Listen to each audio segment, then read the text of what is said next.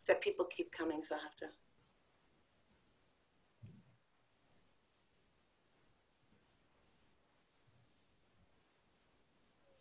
"26.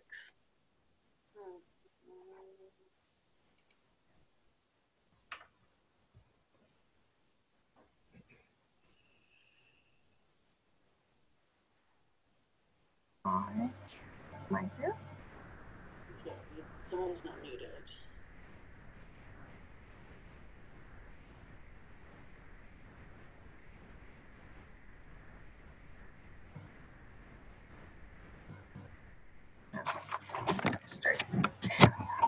Good morning, everyone. We're just getting everybody in here, and welcome to our next webinar. I am just going to ask, if it doesn't do it automatically for you, if you could just please mute your microphone, just so we avoid any background noises.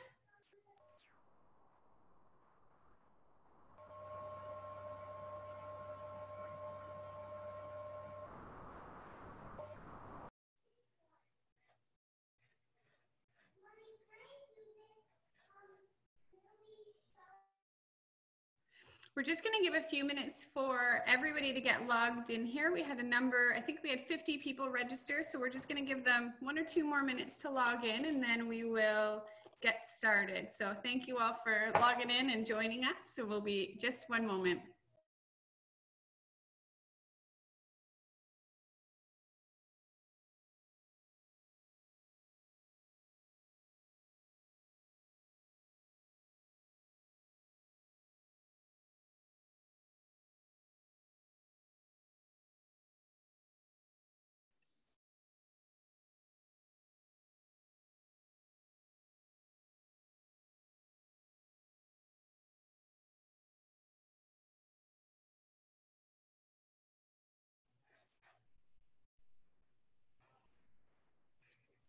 All right, we've got 27 people logged in. We'll give 1 more minute and then we will we'll get started.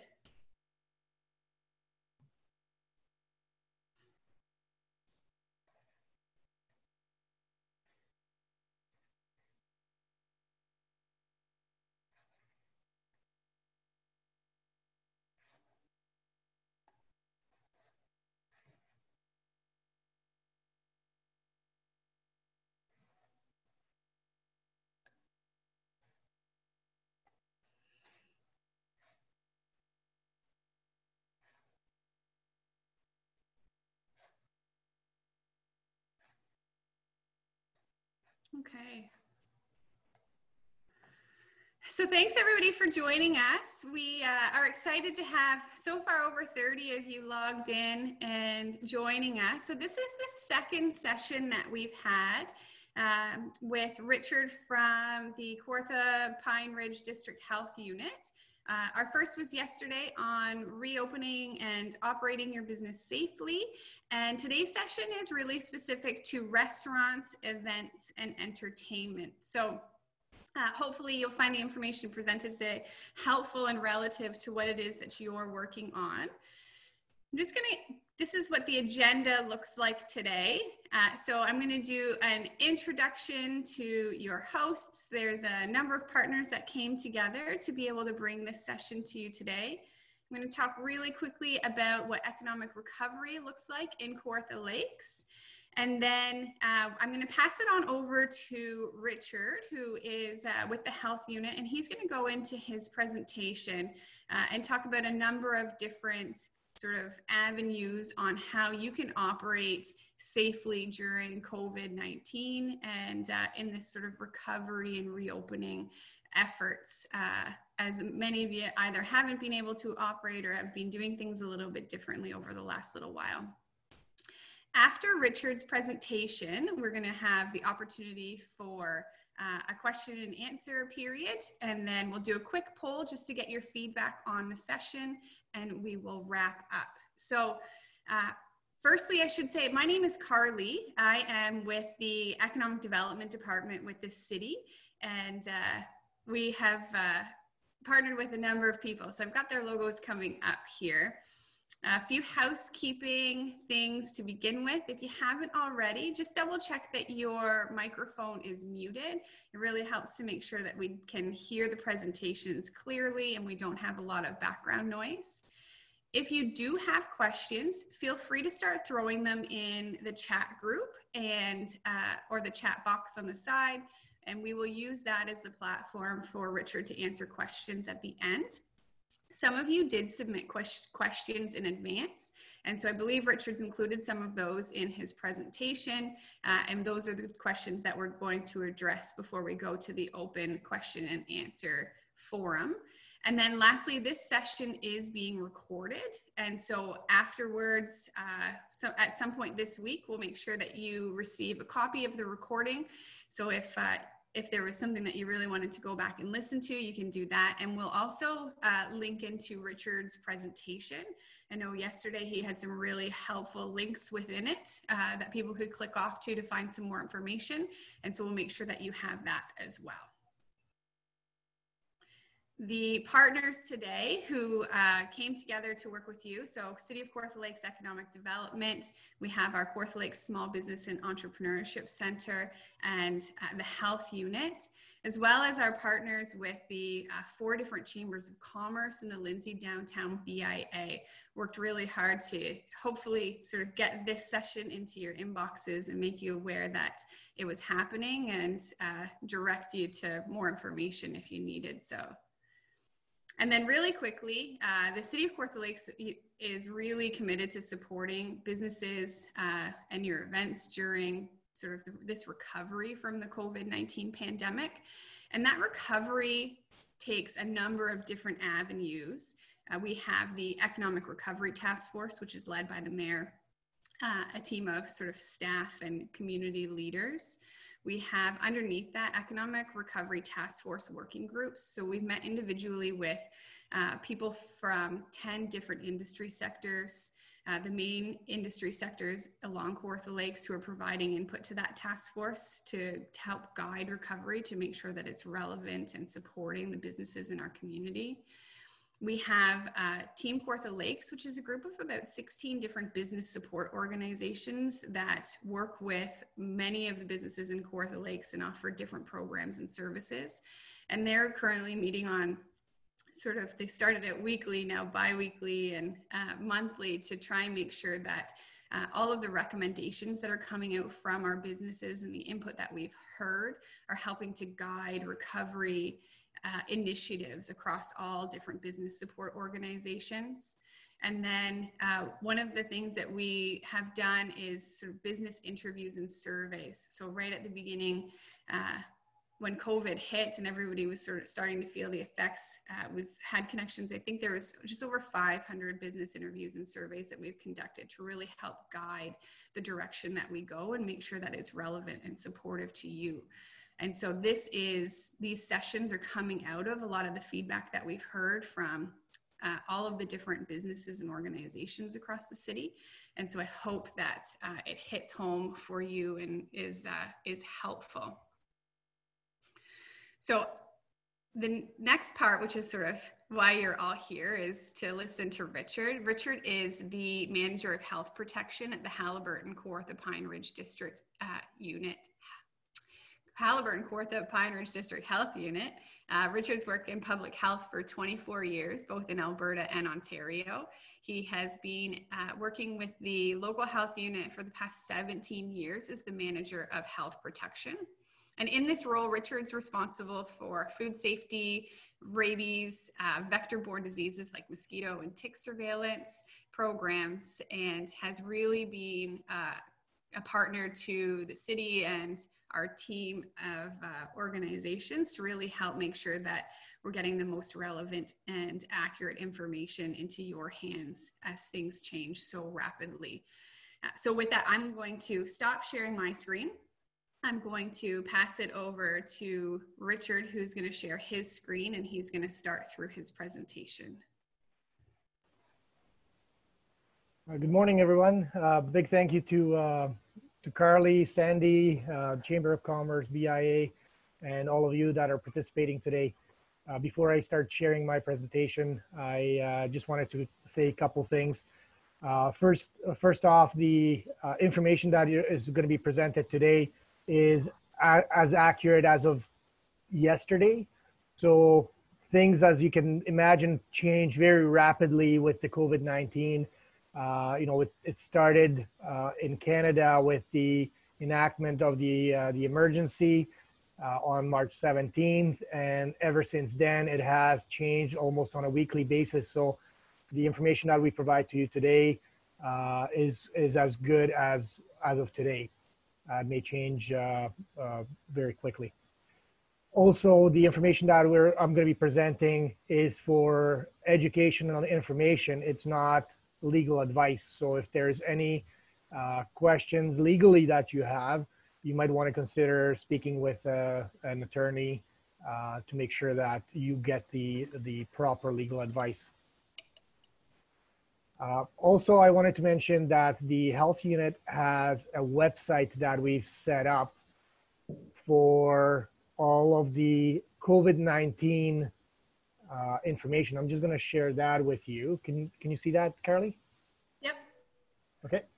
So when you first click on our website, and the website for the health unit is www.hkpr.on.ca, and you scroll down, there's a big COVID-19. It gives you all of the number of cases that we have in our jurisdiction. So confirmed cases, current, probable, all of the stuff that you wanted to know if you had any questions of how we're doing in our area. It has an information section in here. It has the resources. So if there's any signs, anything like that we've made printable and that you can download and use for yourself, they're located here. There's some media blogs, and then there's Q&As. So if there's any questions that we don't get to today, feel free to go to this section right here. And it has a lot of questions that we've already answered because we've set up a call center, and we record all of the questions that people have, and we provide responses to. So the ones that are people asking about more frequently are the ones that we actually posted on here. So with that said, I'm going to share the presentation screen.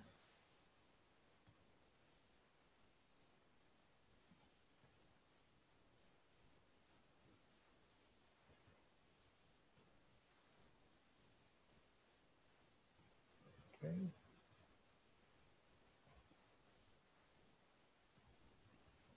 Just giving a sec here. Okay, can everybody see the presentation?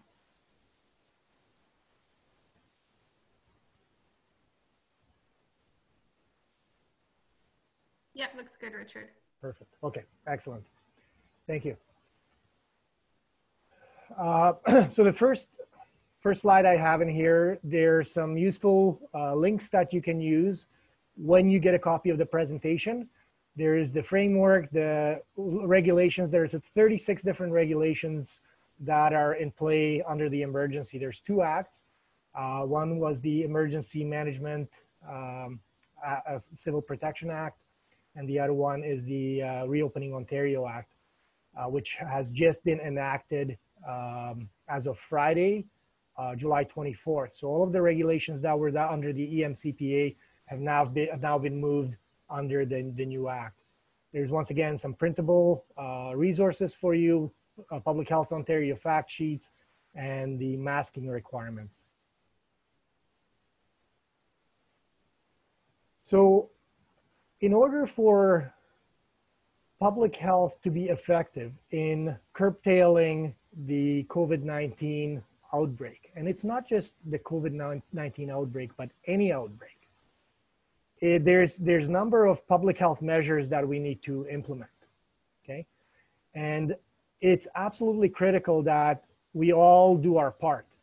If you think about this COVID-19, you can think of something like a grass fire or a forest fire. If you contain it right at the source, you have a much better chance to prevent it from spreading and becoming a huge disaster. In Canada, largely, we've done a really good job in preventing the COVID-19 to, from becoming a disastrous situation. And as I discussed with Carly earlier on, when public health is doing its job right, you don't see the same kind of effects that you would if we had a misstep. So if we had a misstep and we had a huge outbreak with multiple, like hundreds and thousands and that kind of stuff, those deaths, then everybody would be in a panic. When public health is doing its job, it's preventing that from happening, and that's what we want to see. And that's what is actually happening. So some of those top guiding principles of public health is maintain your physical distancing of 2 meters. Wash your hands frequently. Like these are things that your mom and your grandma taught you, and we're finally coming back and learning about them all over again. If you can't wash your hands because the hand wash station is not available, now we have these hand sanitizers readily available. You can have it in your pocket, in your purse, in your vehicle. So use those. Practice good hygiene and cough etiquette. So cough or sneeze into your sleeve to prevent it from being splattered further at a longer distance. There's been some general guidance around number of people that can gather. And this is set by the province right now and is being relaxed based on how we do. So the province takes their direction from the Chief Medical Officer of Health. And the Chief Medical Officer of Health has routine meetings with all of the local medical officers of health of the 34 different health units. And based on what's happening in the local settings, there is recommendations made to the Chief Medical Officer of Health, who then makes his recommendation to the Premier. Right now, we're at 50 people indoors, 100 people outdoors, okay? Self-monitoring and staying home when ill is absolutely crucial. If we are to stop the spread of the disease, we need to make sure that people that are sick don't go into the public. If you are sick and you need your groceries, obviously, see if somebody else can bring those to you. There is a number of services that deliver groceries to people. So take advantage of those. Wear face covering when indoors or when physical distancing is a challenge. This has been a really divisive issue for not a good reason. When we look at some of the countries in Europe and in Asia that have had success in curtailing COVID-19, they utilized number of measures. The face covering is one of them. It's not one or the other. It's all of these things together minimize the risk to our fellow men and people that we congregate with. There's a new app that's coming up. It's called the COVID Alert app. And when it becomes available, and should be coming out within the next week or so, it will notify you once you download it of any individual that also has downloaded the app and is positive. And the way that this works is the individual will be tested, and with the result comes a 10-digit number. That number is then typed into the data set by the individual, and there is no personal information, there is no information shared other than the fact that there's somebody in the area that you have come in contact with that was positive for COVID. And what knowledge is power. So what you can then do is have yourself tested to be sure that you have not been infected. People that are traveling need to quarantine themselves for 14 days after international travel.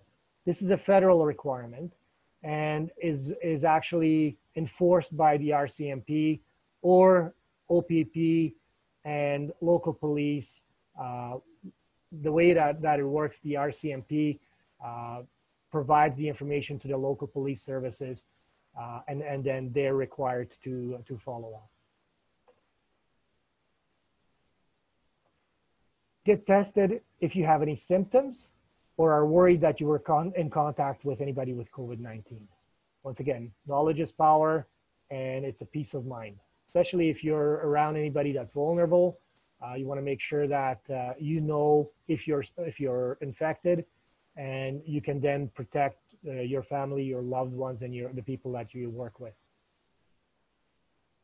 Under the legislation, there's a requirement to follow direction of public health officials. So this is right in the act, and there is special instructions that are issued by local medical office of health. The reason why it's left so generic is to be able to maneuver as the outbreaks change over time. So if there is a local situation that happens, we need to be able to quickly mobilize and do whatever it takes to snuff that out. That doesn't mean that the whole province needs to follow suit. So that's why you see the masking requirements, for example, in areas like the GTA, the Kawarthas. It's starting in Peterborough. But you're not likely to see it in somewhere like Thunder Bay, where they don't have the same kind of visitors, the same kind of issues that we're facing. So I think this was a really smart move to allow the local MOHs to be able to issue certain directives based on local issues. So we're going to get right into the restaurants and bars. In the new Regulation 364, there are certain things that are not permitted yet. So not permitted at this time are buffet services and private karaoke rooms. Okay.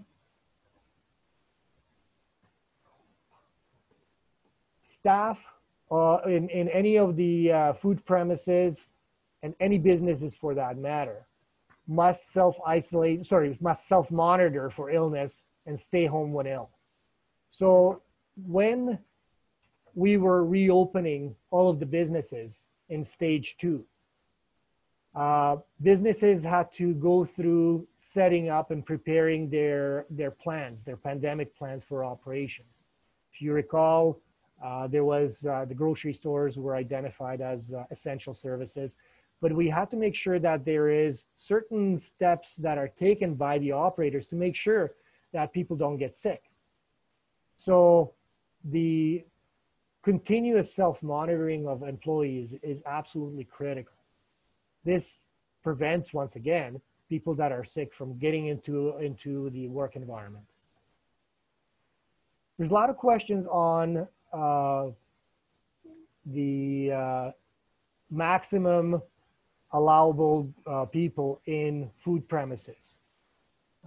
So right now, the way that the regulation is written, there is no restriction on the maximum capacity. But the restriction is that you have to make sure that people are 2 meters away from each other. So that physical distancing must be maintained.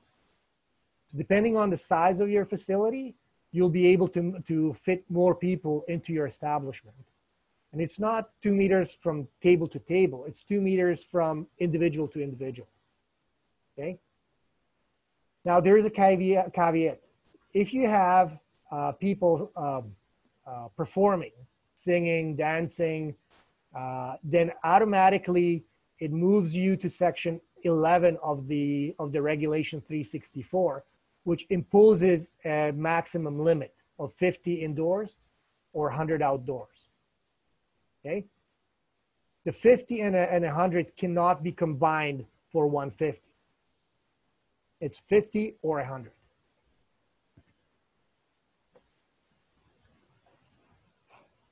Patrons may sing if separated by plexiglass and maintain 2 meter distance and they must clean the equipment in between.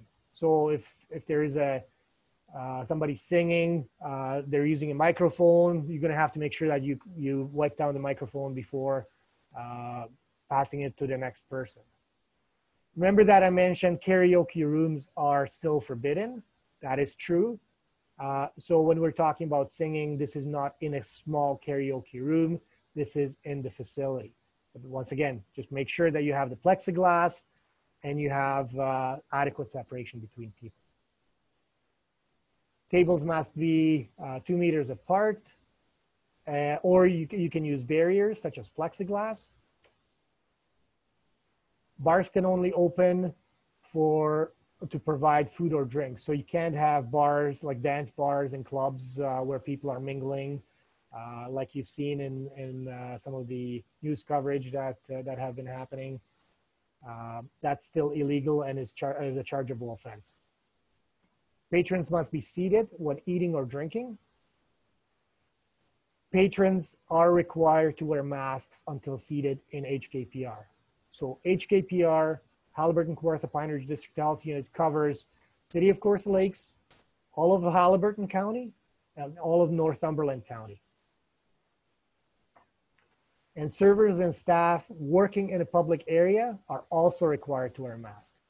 So public area is anywhere where the public have access to. So your dining area, your hallways, areas where like washrooms, anywhere in those areas, staff need to wear masks.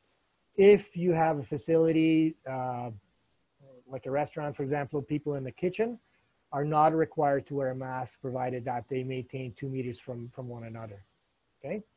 Likewise, if you have a stock room and somebody's working in a stock room or in an office, and there's no access of public into those areas, those individuals are not required to wear masks unless they can't maintain the 2 meter distance from one another.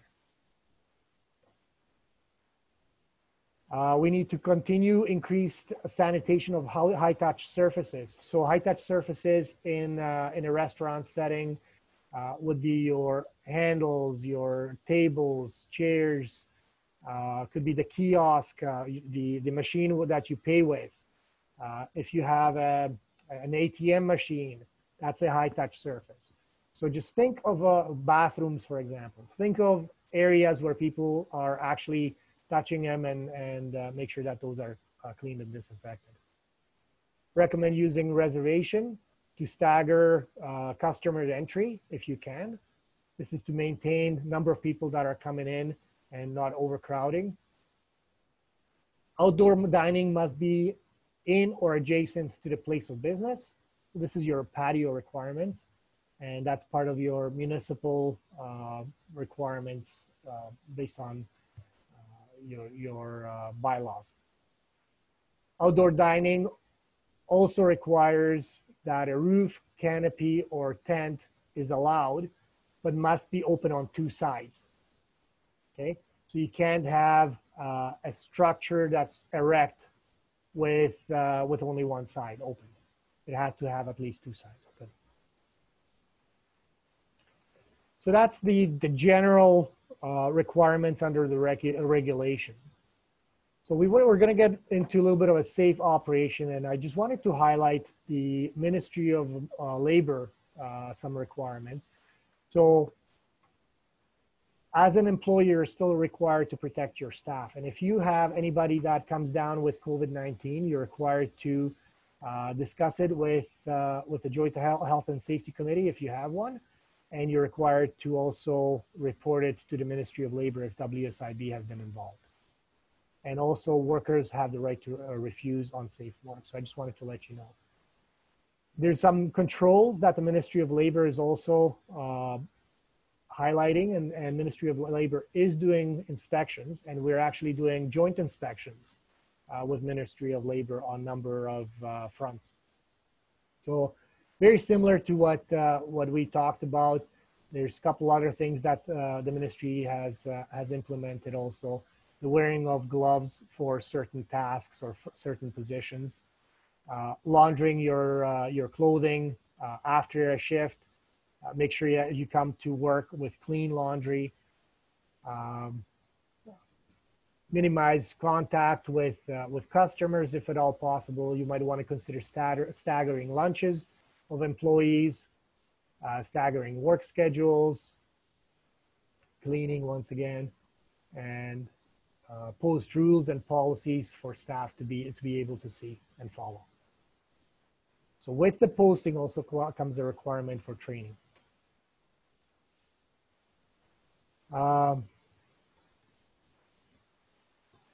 Operators are supposed to have COVID-19 workplace safety plans. If you don't have one, this link will take you to a document that will help walk you through a process on how to develop a COVID-19 workplace safety plan. It will help prepare put some controls into place for your specific type of business.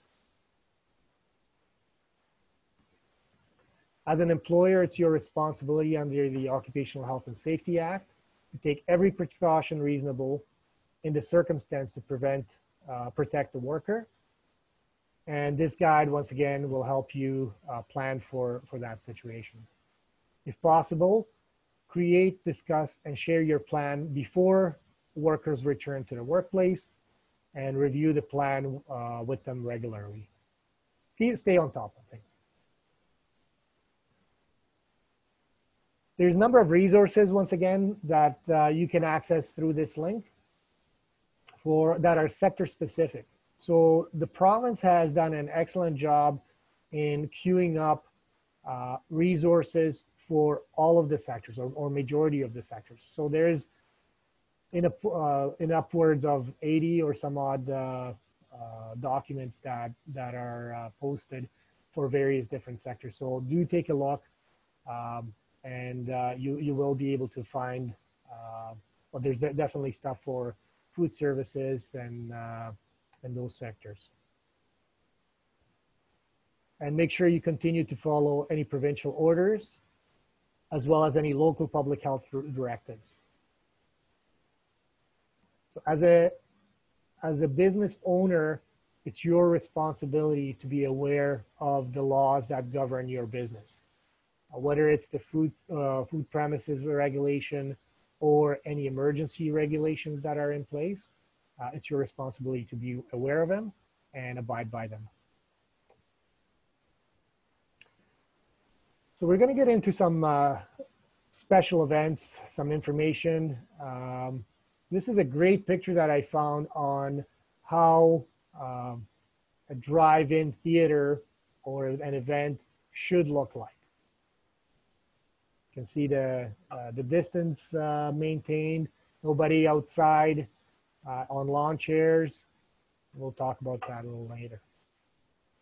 So for live shows, performing arts, and movie theaters, there is the gathering limit of 50 people indoors and or 100 people outdoors. And you cannot combine the two. Employees and performers are not included in the maximum limit. So the 50 people indoors are on top of all of your staff.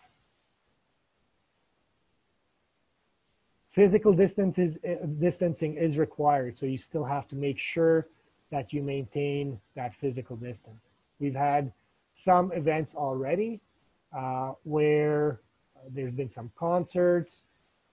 So we are following up with the operators to make sure that they have people in place to be able to monitor and address issues as they arise, so we don't have a problem on our hands. If you're going to have any singers, the singers have to be separated along with the players of brass instruments by an impermeable barrier such as plexiglass. Still have to maintain that 2-meter distance, and if there is anybody else that's going to be utilizing the equipment, it has to be cleaned in between use. Patrons are required to wear masks in all public areas indoors, except when seated. So you don't have to wear a mask outdoors. It's recommended that you wear a mask outdoors if you can't maintain the 2-meter distance. So if you're going to an area and there's a lot of people, it's recommended that you put the mask on. But it's not mandated outdoors. Organizers of special events involving sale of food must notify the health unit. This is nothing new. This has always been in place. There is an application for a special event that's on our website, and I'm just reminding people to continue with that process. And this falls under the food premises regulation that has been in place for a long time. Coming soon, we've been told, our director sits on the meeting with the medical officers of health, that very soon there should be an amendment that will allow cinemas, convention centers, and casinos to allow more than 50 people. Right now, the way that the regulation is written is you can have only 50 people in the entire facility. So if you think about Cineplex Odeon that has 5 or 6 movie theaters, it's not 50 people per movie theater. It's 50 people for the entire Cineplex Audio, which doesn't really make much sense. So there is an amendment coming up. We're just waiting for that. There is still some restrictions with respect to the 50 and the 100 that I mentioned. And yesterday at yesterday's talk, I mentioned that we've had an application from the Lindsay exhibition to have an event where they have number of buildings, but because those buildings are on one lot, one geographic location, the way that the regulation is written, we have to apply the 50 indoors or 100 outdoors to the entire facility, which once again doesn't really make much sense. But because it's written in a regulation, we can't just, a snap of a finger, change the way that we enforce the regulation. So what the province has done is you can apply for an exemption. And the way that you can do that is you submit a proposal to the Office of the Chief Medical Officer of Health under the Stage 3 operation by clicking on this link over here, ontario.ca/reopen. When you scroll down to the bottom of the page on the right-hand side, you click on it, and that takes you to an application for a proposal. You submit that, and government officials will work collaboratively with sectors that are developing the plans to safely reopen. They review the information, and then they get back to individuals. When you submit those plans, please make sure that you're as detailed as possible with respect to measures that you will take to implement to protect the health of the patrons and your staff as well. Okay. Drive-in venues. So drive-in cinemas, concert, theatrical performances may open. There is no minimum limit of the 100, provided that individuals stay in their vehicles, and the vehicles, as written in the regulation, must have a roof and doors. Okay, so if you have a cabriolet with your top down, you got to put that top back up. Patrons must remain in the vehicle, so we don't want to see any lawn chairs. Once again, if people don't follow the rules the way that they're written, it will have an effect. Number one, you can be charged under the new regulation and under the act. And two, it will have an effect on future events being approved. The only time people can leave their vehicles is to purchase an admission, food or beverage, or to access the washroom.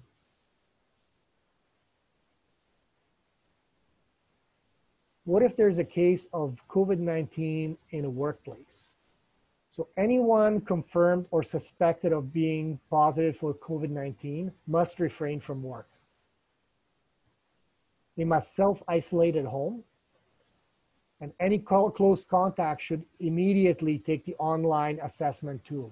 Once again, I have a link on what that assessment tool is. So you can click on it and follow it and complete that self-assessment tool. Anybody that's considered a high-risk contact will also be contacted by the health unit. And a high-risk contact is someone that was in close proximity to the individual that's positive for a prolonged period of time. So they were closer than the 2 meters for a prolonged period, or somebody like sneezed or coughed on them. Okay. Contacts may, employers need to stress physical distancing, wearing masks, clean and disinfect high-touch surfaces, and all of the other public health messages that I highlighted at the beginning of the presentation. Non-medical masks and face coverings. So why did we put this requirement in? This was a decision made by the medical officer of health, Dr. Noseworthy. And we wanted to make sure that as we reopen the businesses in stage 3, we are getting more people coming from areas that have a lot more COVID-19 activity. I mean, Kawartha Lakes, Haliburton, Northumberland County, they're all areas that people love to visit to vacation in, and we want their business. But in order for us to make sure that we protect ourselves and the other patrons that we have implemented the masking requirement. And the masking requirement is only in indoor settings, okay? So what are businesses actually required to do? So businesses must have a policy in place. And the health unit has sent out, with the support of Economic Development and Chamber of Commerce and our partners that are putting this talk on, they've helped provide this information, move this information to the businesses. So you already have a template. Please complete that template or develop your own policy for that matter. Business owners need to have signs that direct customers, patrons, to wear masks upon entry indoors. Business owners are required to have a training session for their staff about their policy and how to address individuals. And the only requirement that we have in addition to that is to actively inform clients that are not wearing a mask of the directive that was issued. There is no expectation at any time that you need to stop people from entering your business. That's your decision, but there is no mandatory requirement to prevent you from allowing people without a mask to enter your business. The legal requirement you have is to let those individuals know that there is a directive that was issued by the medical officer of health. Okay? There is certain exemptions in the directive that was issued. One is on the age of the children, so anybody under the age of 2 or anybody that's under the age of 5, either chronologically or developmentally, and you can't get a mask on them or they're not willing to, they're exempt. People that have medical conditions are exempt. People that are not able to put on a mask due to various different ailments. And there are some religious exemptions. And I don't know what those religious exemptions are. That was a legal thing that was put on, but I'm not specifically aware. Employees who work in areas that serve the public must also wear masks. So once again, so if your staff are working, your servers, people that are greeting indoors, or they come into close contact with individuals, anytime they're in a public area, those staff have to wear masks. A lot of questions on weddings. So wedding ceremony held in a building other than your private dwelling shall be 30% capacity. as it stands now. Gathering limits for reception. So once you leave the church or whatever place of worship you're getting married in, and you go to a reception, then the gathering limits of 50 indoors or 100 outdoors apply. Masks must be worn indoors by all participants until they're seated, except a priest or minister or the person that's performing the ceremony during the ceremony, and the bride and groom while they're in the process of their vows. So during the ceremony, those individuals don't need to wear masks. They fall within their social circles, and I think that's a pretty reasonable exemption. Remember, you can't combine the indoor and outdoor gathering limits. Physical distancing requirements still apply. There is no buffet style service. So all of the food has to be plated, no buffet. Patrons seated at different tables are to be 2 meters apart for your physical distancing again. Performers singing, dancing, or playing brass instruments, we talked about that already. They have to be separated by an impermeable barrier of some sort, such as plexiglass. They have to maintain 2 meter distance, and they have to clean the instruments between use. So we've had some questions that were sent out to us, and I prepared the Q&A. One of the questions that we often get from people in the business industry is there a risk of hypoxia or not enough oxygen being able to be absorbed related to wearing masks? And I know it gets hot. My wife works at a nursing home in the food service section, and they're required to wear masks nonstop. So I know exactly what you guys are talking about. The research that we've done suggests that unlike N95 masks, medical masks and non-medical face coverings do not form a complete seal around the mouth or nose. Therefore, these non-medical masks and face coverings are recommended to the public and to the staff in order for them to be able to wear it, and it does not create this hypoxia. Okay. Now, you got to keep in mind that it will reduce the transmission of the infectious agents by stopping the respiratory droplets at the source.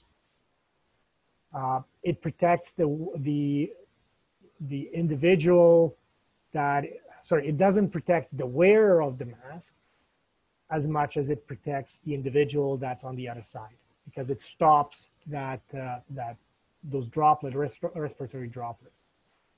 Also, if an individual is working a shift that's 8 to 12 hours long, that mask will need to be changed because it will get moist, and whenever it is moist or dirty, it needs to be changed to make sure that it's easier to breathe through and it doesn't have any germs.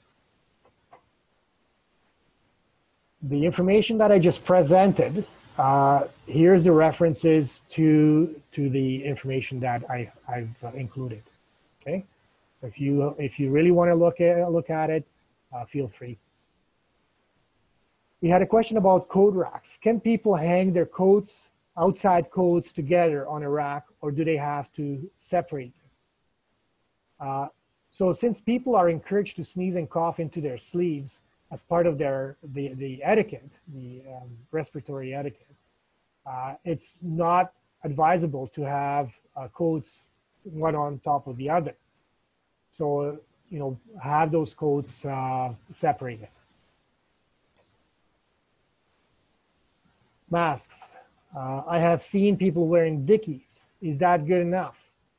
They look like they're made out of knit fabric or whatever fabric. So once again, yes, because we're not, the intent of these masks is to protect the other individual, not the wearer of the mask. But if you think about if the source individual or your staff member wears a mask and the client wears a mask, now you have a double protection. Okay. And once again, we're building on those protections. So a cloth mask is intended to trap the droplets that are released and through talking, coughing, sneezing. And yes, it has the effect. It's not going to filter out all of bacteria or viruses that the individual might have. But the virus that we're talking about is predominantly in the droplets, and the droplets don't go very far. Next question regarding weddings, and I think we've already covered this one, but I put it in there again because it had a number of sub-questions in there. So regarding weddings and large gatherings, end-of-life ceremonies as to maximums for ceremonies or receptions, does that include kids and babies? There's nothing written that would exempt them from not including kids. So as long as the kids are running around, I would say yes, it includes the kids. Small babies, if they're in a carrier, I don't think we would be counting those. But once again, I'm not a legal expert. I see we got words legal services here, so maybe they can weigh in later on and provide some guidance. An indoor event gathering cannot be combined with an outdoor event gathering to increase your limits. Person attending the event shall comply with the guidance of the physical distancing. Restrictions apply even if the wedding is held in a private dwelling. So this is important. So just because you're holding it in a private dwelling doesn't mean that you can't transmit the infection and cause another outbreak that needs to be stamped out. Okay? And we have to be careful on what we do, because we want to keep on moving into phase 3 or stage 4 of our recovery. We don't want to go backwards. Still under the wedding questions, served meals or buffets, so no buffet style, that's directly in the regulation. Mask or no mask, we talked about that. Masks are required indoors, in the place of worship, or anywhere indoors until people are seated. Bride, groom, and the priest or minister is not required to wear a mask during the ceremony. But as they go back into the mingling area, they will need to put on a mask.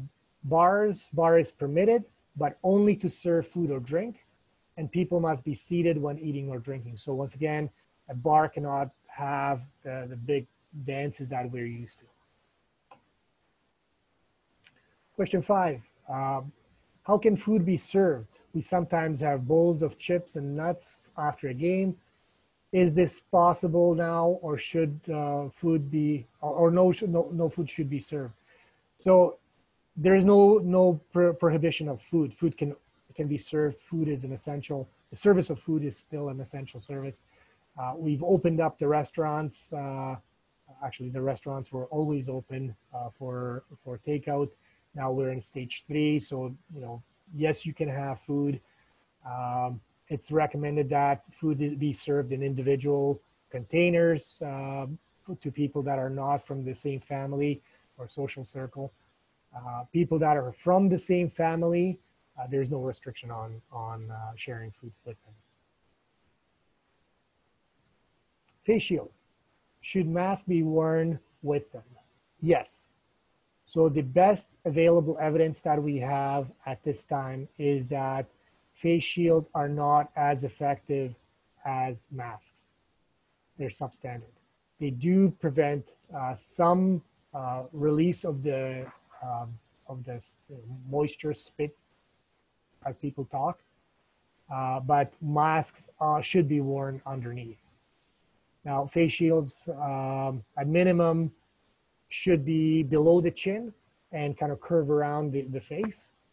And the World Health Organization supports the use of face shields as a better than nothing alternative to face masks for population who are not able to properly wear a non-medical mask, or individuals that have respiratory conditions. So when we run into situation with businesses and some of your staff may have some of these conditions, then face shields would be more than appropriate for them. What kind of cleaners should we use to wipe down plastic tables and chrome chairs? Need something that won't stain upholstery or carpets, easy to use and won't hurt the hands on a person. That's a big ask. But commonly used cleaners and disinfectants are effective against COVID-19. Okay, so there's cleaners, there's disinfectants, and then there is the disinfectant wipes. COVID-19 can survive on different surfaces, but like I mentioned, they are able to be killed by cleaners and disinfectants. I've included a chart of disinfectants for various different purposes and how to mix them, and it has information on some of the pros and cons of those disinfectants. So if you look at this link in here, when you get the presentation, just click it, it'll take you directly to that chart. And that's developed by Public Health Ontario. Use only disinfectants that have a drug identification number because they've been approved to be used in Canada. Okay, and then there's another document in here that I have a link to that talks a little more about disinfectants. Can an event plan use an approach of 50 or 100 people at one time so that they can ultimately accommodate more than that number over the course of a longer event, similar to the approach of a certain capacity at a restaurant or church where there is capacity limit at one time? Could an event that happens over a day-long time frame just limit the number of people admitted to the appropriate number of indoors or outdoors at one time? So yes, the gathering limit that's identified under Regulation 36420 applies to the number of people at any given time. So once people leave, you don't have the 50 people there, more people can come in, okay? You just need to make sure that you have a handle on the number of people that are in your facility. Can an event such as Kawartha Farmers, which employs multiple sites, use the 50 or 100 person limit at each site rather than across the entire event? That depends. If the sites are not located in one location, on one lot, then it would be acceptable to use the gathering limit of 50 or 100 at each site. Okay, so let's say you have an event. We were planning for the, it's not happening right now, but we were planning for the plowing match, if you think about it.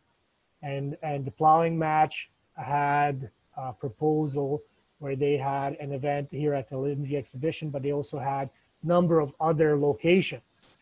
So each location would be able to have the 50, but if it was just at the Lindsay exhibition, that venue would be limited to 50 indoors or 100 outdoors.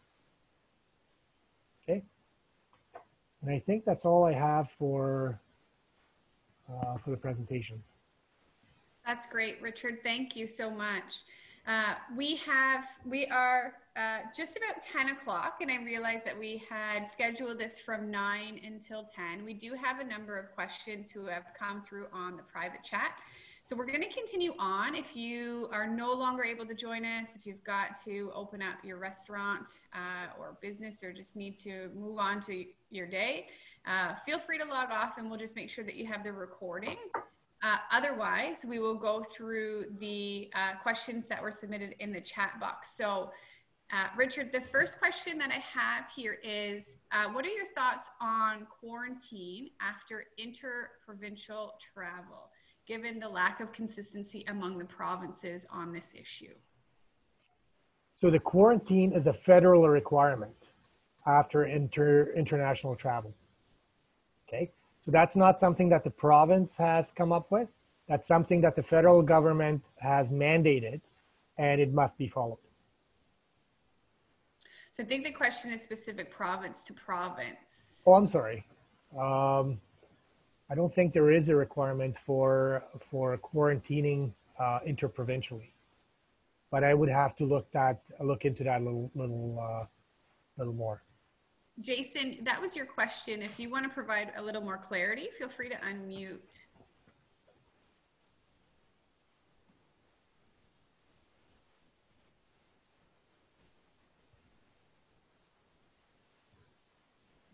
Oh, we can't hear you.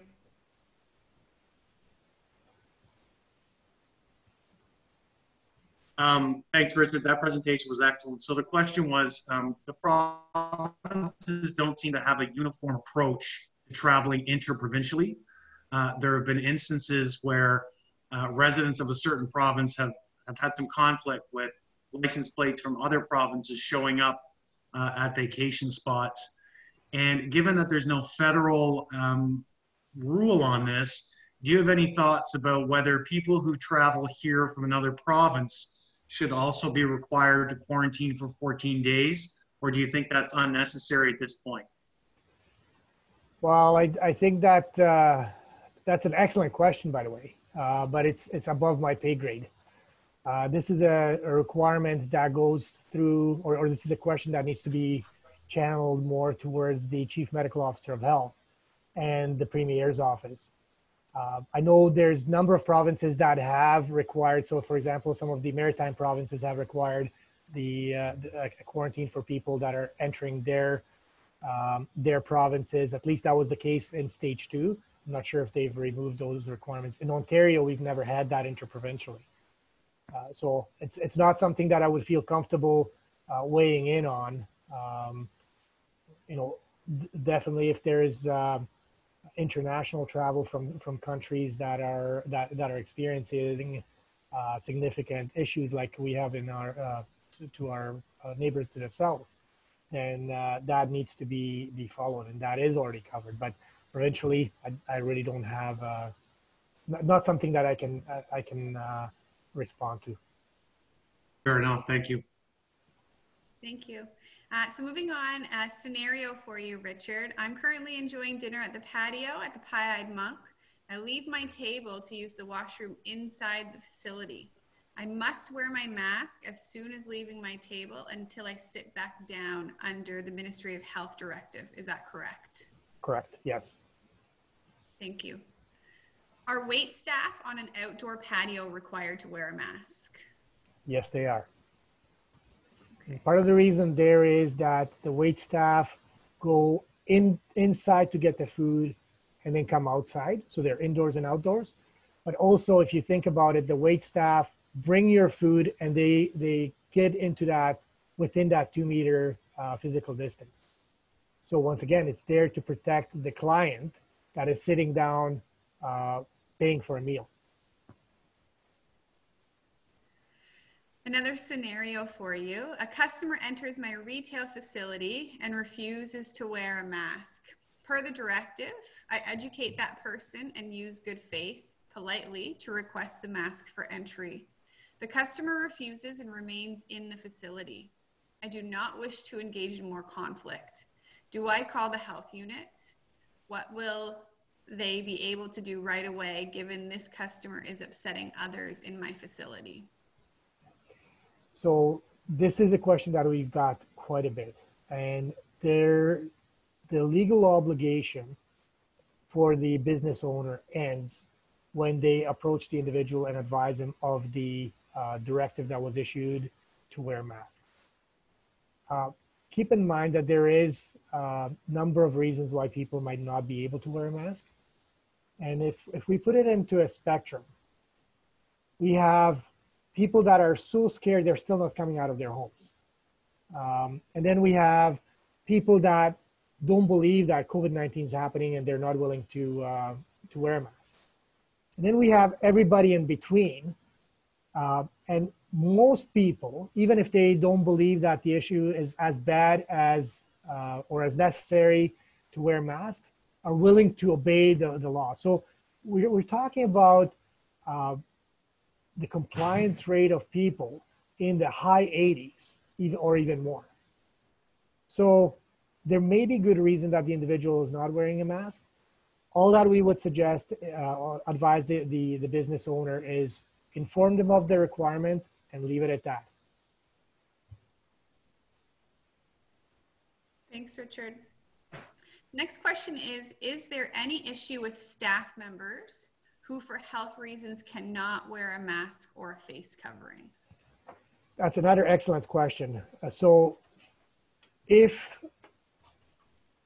legally, because the directive is legally binding, because it's written under the Emergency Act, now it's the Reopening Ontario Act, okay? So it is legally binding. So if a staff member is not able to wear a mask for whatever reason, whether it's medical or whatever reason they have, the employer has some options. The employer can either provide them with a visor or another type of protective equipment that'll protect the clients from the individual and vice versa. Or depending on the type of business, they can change that individual's assignment. So instead of working in the front as a server, that individual may have to work in a different assignment. The next question is, we keep a daily visitor log. Is that a requirement that is mandatory? What is the business? Tammy, that was your question. If you're still on, can you unmute to clarify? Restaurant. Okay. So for restaurants, no, there's no requirement for you to maintain a log of people that have entered because there's no minimum requirement of number, or sorry, no maximum requirement of the number of people that are allowed in your facility, provided that you maintain that 2-meter distance. The requirement for people to keep the list of individuals that are attending is more for personal service settings. There has been an outbreak down in Kingston, and it assists public health in being able to do a very quick contact trace, so we don't allow that forest fire to kind of burn out of control until we can't control it anymore. Okay. Thank you. The next question is, are there any guidelines for what increased sanitation and disinfection means? Is daily disinfection sufficient when previously it was done weekly, or does it need to be more frequent? So it needs to be more frequent, yes. So when we talk about increased cleaning and disinfection of high-touch surfaces, we're talking of at least 2 times a day or more frequently as required. So it depends on the usage, it depends on the number of people that are coming through your facility, but at minimum 2 times a day. If I can just add, at our facility at the health unit, we have staff, cleaning staff that come in at lunchtime to clean all of the handrails and doorknobs and all of the high-touch surfaces. And this is not even an area that has public coming through. This is just our own staff.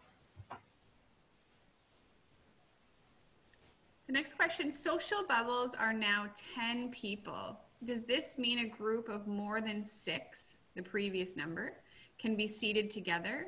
Should the 6 people per table be maintained for a restaurant again? Yeah, you can sit 6 people from the same social group together. That's not a problem. Can that be extended to 10 now? Yes. If you have tenants in your building and you are holding an event, would the tenants' patrons count toward the 50 maximum patrons at the event? Yes. So if they're part of the event, then yes, they would be counted as part of the event, unless they're involved in putting the event on. So the staff or the people, the volunteers that are used to put the event on are not counted in that total number. But if those individuals are part of the the group that is enjoying the event, not necessarily working the event, then they're counting. Amy, does that answer your question clearly? Not exactly. Thank you for giving me the opportunity to clarify. So they wouldn't be part of the event. So we have a forget the terminology, but we have 3 commercial staff, tenants in our building. So if one of the tenants, so be it us, if we were holding an event in our space, would we have to coordinate with our tenants to know who's in their space at that same time? Oh, I see. So this is a commercial setting. Yes. What kind of businesses are they? I run the Boys and Girls Club. So I'm thinking about an event in our space at the Boys and Girls Club, but we have 2 tenants. One is the Gymnastics Center and one is Chimo Child and Youth Services. Amy, if I can get back to you on that one, I don't want to misspeak on it. Carly, if you can just jot that question down, and I'll check through the enforcement support line, and Okay. I can get back to you on it. Okay. Yep. Thank you. Thanks. Thanks, Richard. The next question is from Janet. How long does the exemption process take for review and approval? Is there lead time required? Yeah, I really don't know how long it takes. I know I've directed few people to that proposal exemption line, but I haven't heard back from them on how quickly they've received results. So I don't know. Okay. The next question is from Stephanie. If you have a gathering with food on a common table, i.e. sandwiches, veggies, desserts, can you have guests come to the table, but staff serve the food? So once again, it sort of seems like a buffet kind of. So just keep that in mind. If it's a buffet type of service, then it can't be, it would not be allowed. If no one has access but your staff and it's protected, so it's not in the public area where people have access to it, then it would be no different than somebody walking through and a staff person plating the sandwich to them individually. So it all depends how you set it up. But just remember, buffet is not approved. The next question is from Kelly. Is an outdoor event under a canopy or an open-sided tent still considered outdoors? Or if it's under a tent of any kind, is that considered to be indoors? No, outdoor event is an outdoor event. If you have a tent protecting you from the heat or you know, the elements, rain or whatever else, it's still an outdoor event. Okay. Now, if you have one of those big tents where you close all sides, then that does not apply. So you got to make sure that the sides are open, at least 2 sides. Okay. Kim is asking, how do restaurants with both outside and indoor seating fall for capacity? Both 50 inside and 50 outside? Or do they fall under one or the other only? Neither. So there is no capacity, maximum capacity for restaurants, unless you have the entertainers. So if you have somebody singing or dancing, then you fall under the 50 indoors. And if you have 50 people seated indoors, that's your maximum capacity. If you don't have the entertainers, then you have no maximum limit. The only restriction is that you have to make sure that everybody's 2 meters away from each other. Okay, thank you. Denise is asking, how do we deal with a community event, say in a downtown shopping area, that would be a full day or a weekend with people coming and going, but it's very difficult to predict attendance? People are shopping, dining, and enjoying entertainment on the street, an artisan market that's properly distanced, etc. So the organizers need to keep all of the public health messaging in play. And normally what we would ask is for a proposal for a large event to be submitted so we can review and provide guidance on how to run it safely. If you think about it, if you think about our farmers markets, when we first opened up the farmers markets, we had to work with the Farmers Market of Ontario and our local organizers for farmers markets to make sure that we have the distancing, we have, you know, some of the cleaning and sanitizing disinfectants or hand sanitizers available. Limit the number of people that are walking through. That all needs to be considered. Washrooms. So there's a lot to consider when you're putting on a large event. And it can't just be done on a spur of the moment. It needs some thought behind it. Okay, thank you. Harry, thank you for clarifying. Harry Stoddart has said that they were one of the first to submit a proposal for the exemption and still have not heard. So I would say that there's no defined timeline yet. The 10-day turnaround promise is just an acknowledgement that the proposal has been received or reviewed, but not to a decision. And so the last question that we have here, Richard, is how is it that a retail store can have more than 50 people present and not required to capture contact info, while why can't an event with 100% contact capture in a much larger building not have more people? Yeah, and I'm not saying it all makes sense, and I don't write the regulations, so please don't shoot the messenger. I just have to enforce the regulations the way that they're written. And like I said before, not all regulations, the regulations that are written are not written to kind of look at every single type of business an individual or event that an individual may have. So they look at what is generally happening in the province, and that's what they try to address with the regulations. There's always going to be some nuances and things that when you apply it to a specific situation, it really doesn't make sense. And the case with Harry is one of those, because I fully support the proposal that Harry proposed. And I flagged it, and I even sent it to Laurie Scott's office. But once again, I'm limited with what I can do with respect to the regulations the way that they're written. Okay, thank you for that clarity. So we've got just 2 more minutes here. I'm going to share my screen with you once again, just as a thank you and some extra resources to take with you. And while that's coming up, my colleague Sandy is just going to put up a poll. We just, quick 30 seconds, want your feedback on this session. So you should see that pop up on your screen shortly. On the slide here, we've got a link to our COVID-19 business resource page that we keep up to date with any new policy changes or information that can support your businesses. We have a business blog that's focused really on supporting your digital transformation to help get you online.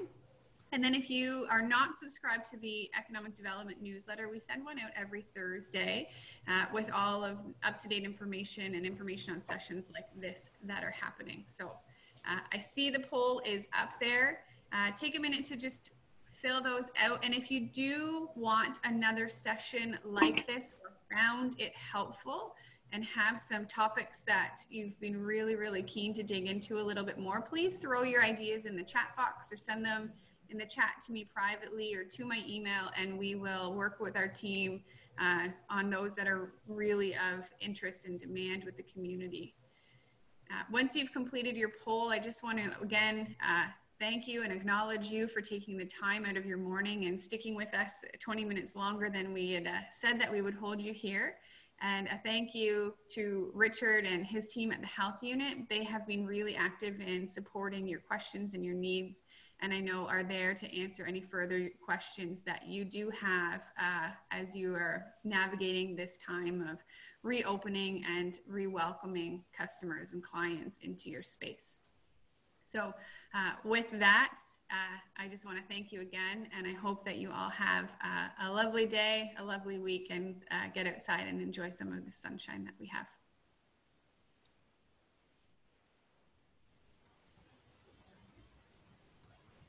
Thank you. Bye-bye.